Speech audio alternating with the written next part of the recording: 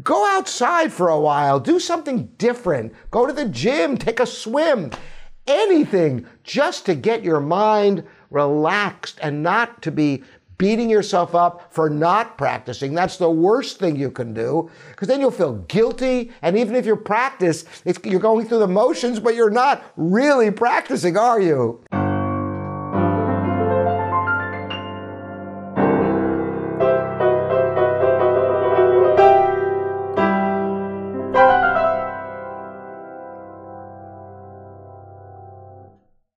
Hi, I'm Robert Estrin. You're watching livingpianos.com, your online piano resource.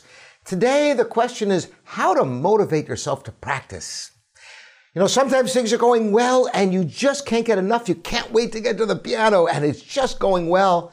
But you know what? I'm sure all of you have experienced times when you just don't feel the motivation and you feel like you should and you want to be able to learn music, and perhaps you have a lesson coming up or a recital or some performance, or you just want to be able to get to, you have a beautiful piano sitting at home and somehow you just can't get the energy, you can't muster it up to practice, and you don't even know what happened because maybe earlier you were gung-ho and things are going great and you can't even figure out why. You just can't get yourself to work at the piano. Is there anything you can do about such a thing?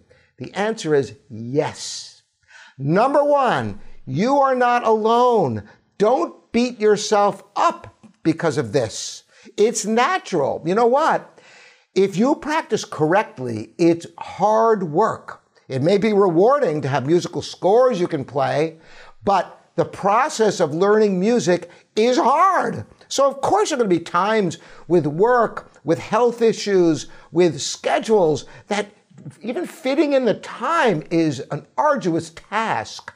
So forgive yourself right out of the gate for feeling this way. There's nothing wrong with you. It's normal. There's an ebb and flow in your energy and your expectations as to what you're going to achieve. And indeed, there are times that you can sit at the piano and accomplish amazing things. And other times, it's just hitting your head against the wall. So should you keep pounding away at it? Well, yes and no. I would say that when you're hitting a roadblock like this, you've got to change things up. You don't want to keep doing the same thing and expect different results. One definition of insanity. Sometimes the best thing to do is to just leave it completely. Go take a walk or a bike ride. Do something invigorating. Physical activity is often the best thing you can do when you're feeling any kind of funk. It really rejuvenates you, getting the blood circulating. Breathing fresh air, it's really important for your health as well as your psyche. And you might just take a walk for a while around your neighborhood, or if you have a scenic place nearby, come back to it with renewed energy. That might be all it takes.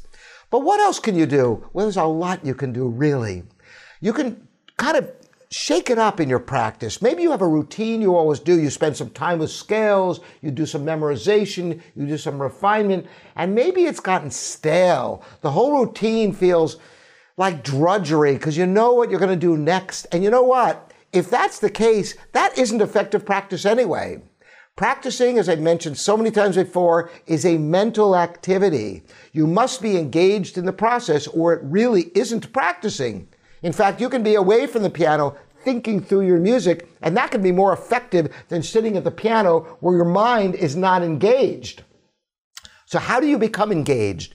Doing different things. Sometimes simply playing through pieces you know can kind of make you feel good and bring the joy back into the equation. You feel like you should work, so every time you go to the piano, you feel a sick feeling in your stomach because you think, oh, I should be practicing now, but all I want to do is play. Well, play the piano. What's all that hard work for anyway, if you can't enjoy playing your instrument? Play for a while. You know what? Just the physiological benefit to your fingers is good. It'll keep you in shape. It'll keep those review pieces in your memory and in your fingers. So it's all good. Maybe you want to take some new music and approach it. Maybe you just want to read through some popular music or different idioms that you never ever do because your teacher doesn't give it to you and you're not supposed to do it. Well, maybe you just want to do it for something different.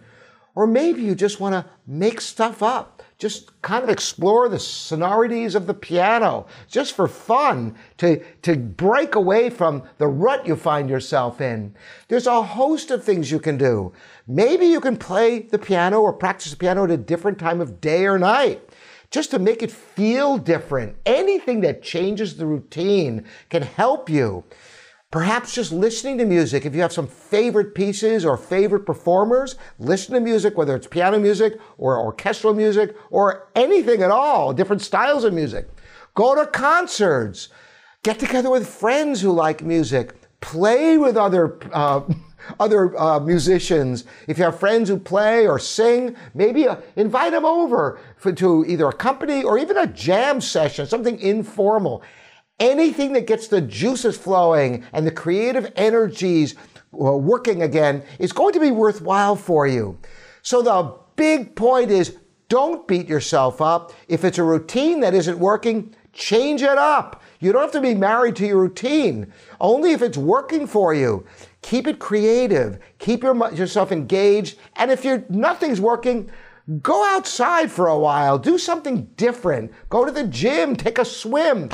Anything just to get your mind relaxed and not to be beating yourself up for not practicing. That's the worst thing you can do, because then you'll feel guilty. And even if you practice, you're going through the motions, but you're not really practicing, are you? So that's the lesson for today. And boy, I'd love to hear comments from all of you. I'm sure all of you have suffered from this. If some of you haven't, what is your secret? Share that here at livingpianos.com and YouTube. Again, I'm Robert Estrin. This is livingpianos.com, your online piano resource with thousands of videos and articles on livingpianos.com, where you can leave comments for other people and read their comments. It's a rich treasure trove of everything piano. Thanks again for joining me. We'll see you next time.